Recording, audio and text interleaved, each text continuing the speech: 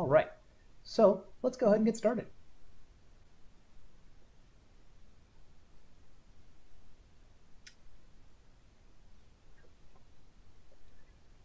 All right, so let's go ahead and get through this. So what we're talking about here is location intelligence, which is a fancy way of saying we're connecting data with geography. What that means is, so, we have at Transwestern and within our industry, we have a huge amount of data. So you guys, I'm sure, have seen things like CoStar and LoopNet and Real Capital Analytics, are the XRM, Revista, 20 other things that we actually pull data from, which is great. We have data, we can get good numbers, but the thing is how we actually present it and how we relate it to other things. So how do we look at how, let's say what vacancy is in all the buildings surrounding us? What can we look at, like employment statistics that tell us about where vacancy rates are heading? What about, a certain demographic is going to help drive our client's building? So things like that, we can look at, we can apply these to a lot of things, looking at site selection, which is, helping our clients find or optimize existing locations. Market optimization, where we're looking at how we help them expand or consolidate or maximize their real estate footprint. We can help figure out what their target customer or client is. So if we're working with a retailer, working with a healthcare provider, working with an office client, we can help figure out where exactly their target profile is, and figure out what their potential is in that market. Well, why do we do this? So I like to say that real estate is the business of geography. Everything we're doing is correlated with a location in space or time. So what we're talking about is that every data point we're dealing with here has a location, somewhere on the face of the earth, which means we can use mapping and geography to do analysis to inform us about what's going on. So again, how could we help our client be in a better location? Is there such thing as a better location? How can we help them reach their employees or their customers? How can we graphically show, the different market variables on a really minute level, so even block to block or or building to building? And how can we visually show market trends? So again, it's great to do marketing reports. It's great to have all the statistics that we have. But how can we show them that in a really interesting, dynamic way? So with location intelligence, it is something that we can use amongst all property types and most facets of our industry. So, excuse me. Traditionally, it's been used mostly by our tenant advisory services team. We're really rolling it out to be a solution that hits everybody, be that agency leasing, be that capital markets. And a big push right now is to how we actually spread that beyond our services and work with, say, property management, work with facilities management, and even with Transwestern development. So internally, we have about 6 people like myself that do what I would call GIS, which is Geographic Information Systems. You won't be quizzed on that later, don't worry. Who do that full time. Additionally, we have a tier of GIS access online that we roll out to our end users across the country that aren't necessarily GIS analysts. So people like research, marketing, graphic design, admin, a couple of people on our development team. We have a couple of executive accounts who can use that to look at our own internal metrics. We have more and more brokers using that. We have accounts that are dedicated to specific clients. And subtle hint, you guys, we may be looking at rolling it out to some people on this call that are interested.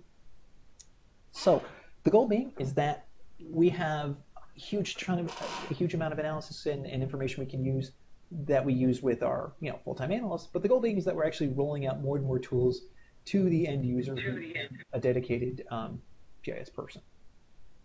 So, and we will look at, and actually that's next week's call. Better. We're going to actually dig into that. We're going to walk through a couple of case studies using the tools, and we'll walk you guys through how you would do this for your team.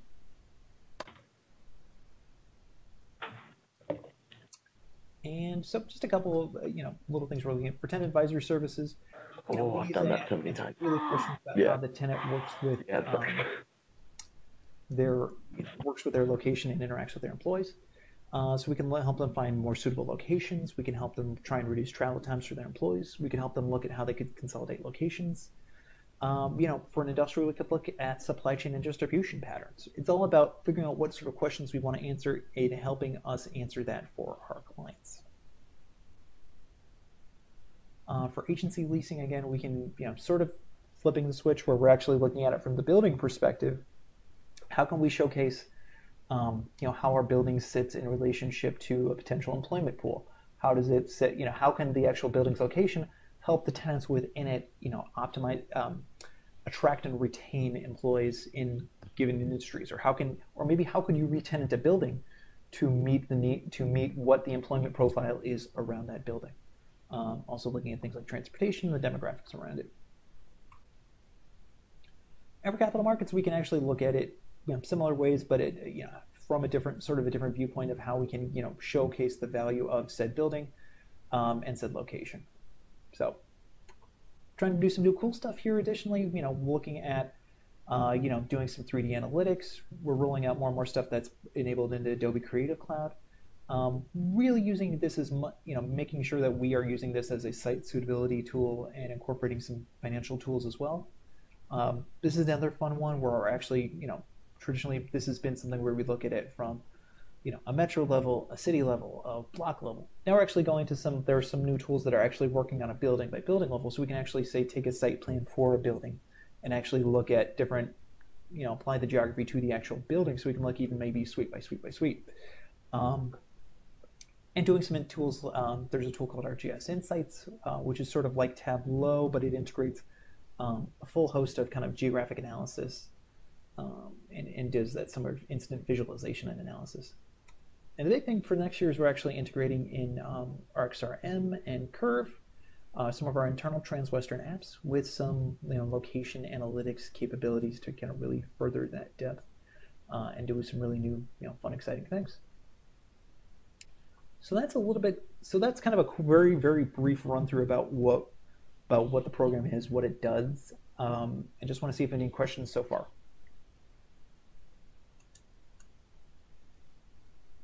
Okay. Well, let me show you guys some samples, and we'll keep on out.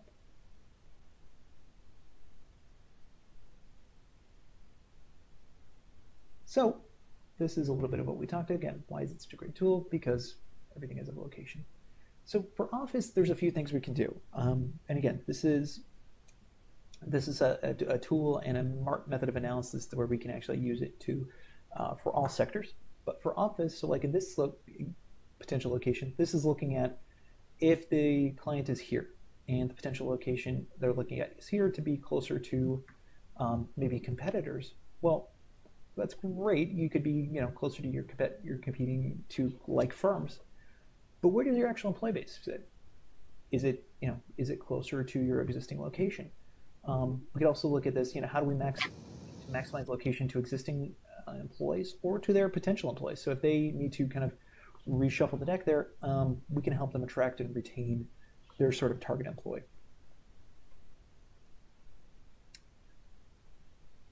And again, more about looking. Employees are a big one here, where we can help minimize transportation costs and help minimize transportation time. Every few minutes further that you get away from your employees, you're actually losing people and losing efficiency. And how can we actually show, how does transportation relate into all this? So this is looking at downtown San Francisco. We can actually look at this and correlate rent versus distance to transportation. As we pivot over to industrial for a little bit, industrial is an interesting one where there's a lot of interesting questions that we're just starting to ask. So how can we, look at, what the demographics are, what changes happening in an area, and also correlate that with different buildings. So in this case, looking at, where are the urban cores and where's necessarily the building stock that might be, say, functionally obsolete, that could be repurposed into maybe a different higher and better use. Or adaptive reuse into a different sort of warehousing. Or what is the access to port to the transportation cost? So we could look at different sized industrial spaces and their relationship to the transportation network. Also with industrial, we can look at drayage. So if for industrial, drayage is roughly the cost of getting a container from, say, the port to the distribution point. So in this case, it's, say, to get from the port of Newark to exit 7 on the New Jersey Turnpike is roughly $600 a TEU, which is sort of, if you can imagine that giant shipping container, that's 1 TEU. And even showing, again, employees looking at where their target employment profile is. So in this case, if we had our existing employment center here, what is, how far are you from the port? How many employees do you have within that point? And if you were looking at a target sort of employee, is there a point where you might be able to access them better? For anybody doing retail, we also have a whole host of fun things. Location analytics is sort of a tool that cut its teeth on retail, trying to figure out customer density and customer prospecting. So in this case, we wanted to show, give an area of where the retail is and the competition is. Also, try and prevent store cannibalization. We can also incorporate store level demographics. So if we were trying to find out locations where we wouldn't cannibalize existing sales and has a target demographic, we can figure that out as well. And same thing, figuring out store footprints and what chain is where, going from there. I'm going to do one quick pivot over into medical. This has been a sector where we're doing more and more data-driven location analytics. Medical is one that operates in some ways a lot like retail, as our healthcare tenants and clients are trying to be able to position themselves closer and closer to patients to better serve their needs. We can help them look at sort of those sorts of variables, be that physician access, be that patient access, be that medical procedure counts, to help them be as close to their patient base as they can be. We can look at both existing facilities where their target patients are, what the medical real estate market looks like, be that medical office, be that office with medical, retail with medical, and a few different variables there. You can find areas that have the best, that are most likely to be successful and have the most access to their target patient. And look at things like payer base. So in this case, you want it to be a healthcare provider and you want it to be as close as possible to the areas with high densities of private insurance coverage. And then we can also look at it from the standpoint of sort of research if we want to find out some sort of specialty questions, looking at using our data to show this visual study. So in this case, looking at, this is industrial rents across Greater Chicago. We can show where those pockets of higher rent are, in this case near the downtown and near O'Hare, in addition to the amount of space available.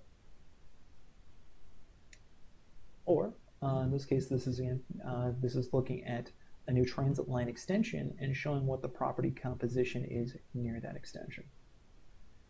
So within that, I've thrown a bunch of stuff out at y'all, and I know, trying to be cognizant of time, and I know this is a lot to throw out at everybody. So questions so far?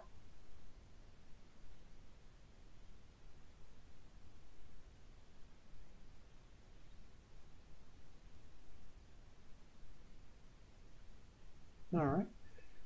I mean, so a lot of this is, we're trying to create tools where you guys have access to them. Again, we'll probably go through this. We will absolutely work through some case studies, a couple of case studies next week, showing you how, from your end, you would be able to do this. The goal being that we actually have tools that are, from your standpoint, that are no harder to use, say, than just using CoStar. So, trying to make it easy breezy such that you can help yourself or help your senior broker find answers and run analysis in a relatively quick and easy process.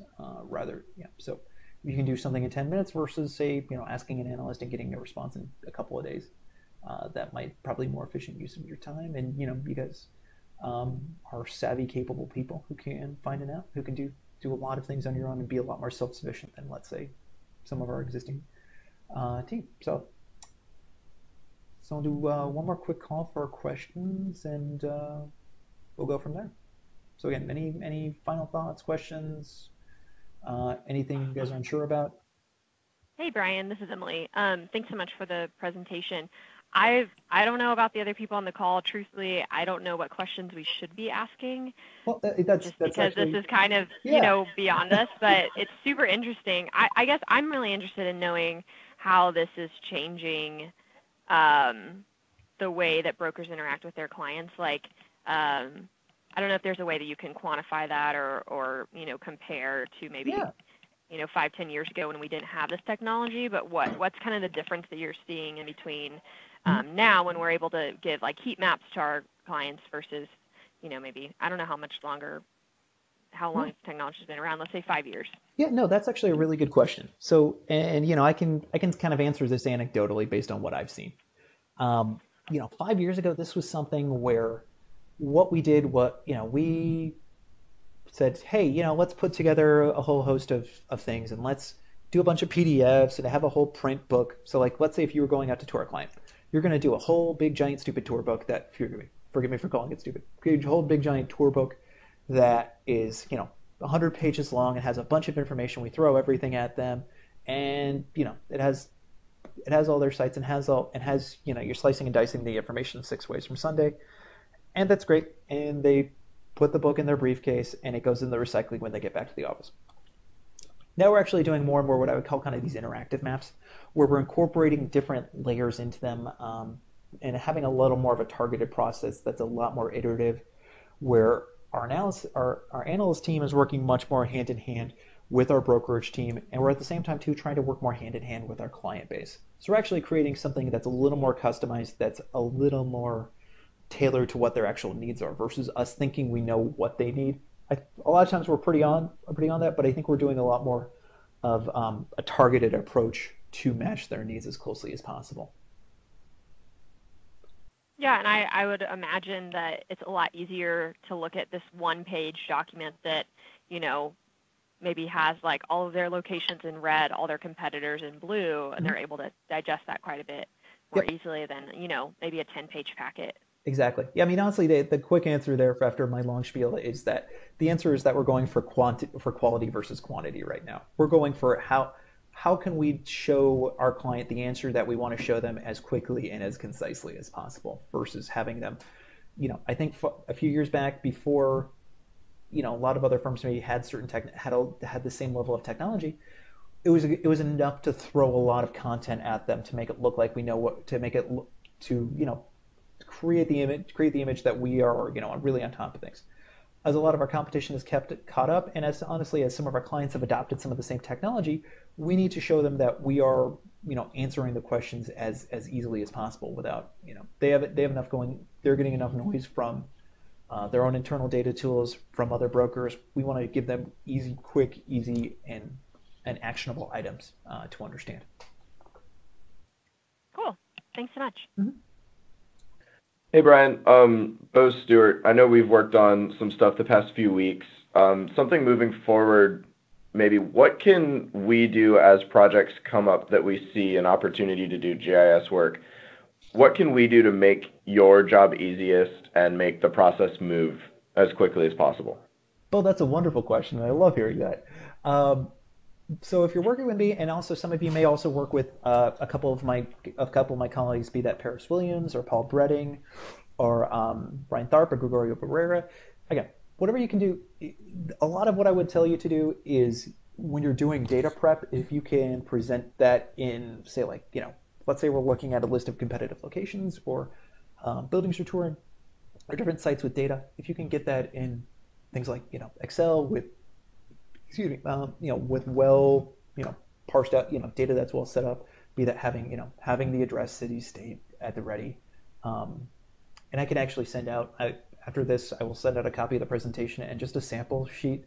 Again, you guys, and Bo, you've been doing great so far, but just so you know, just this is how you can make life really, really easy, such that if I can just input your data without having to totally reformat things, that makes life that makes life much, much easier. So, yeah. But good question, though. Again, by the way, guys, Thank no you. pressure for questions. I'm just, just had to ask. So, and next week, and next week we'll actually get into it a little bit of an actionable item. So it's a little bit less of me talking to you and throwing, 20 things at you all at once.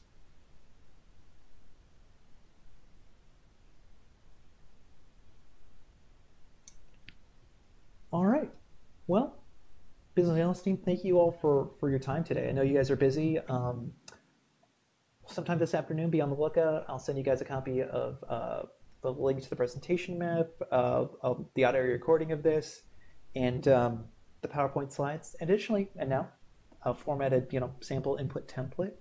But yeah, if you have any questions, please don't hesitate to reach out to me. I can happily answer your questions or connect you with the right person. But we'll go from there. And yes, so same time next week on Wednesday the 14th, we're going to do a little bit of a deeper dive. Or again, we'll do a live demo and show you, how you could use the technology on your side, and just show you, or even if you're not using it, this is how, so maybe some way to how to think about this in terms of how you could, add value here. So thank you everybody for your time today, and have a great rest of your day.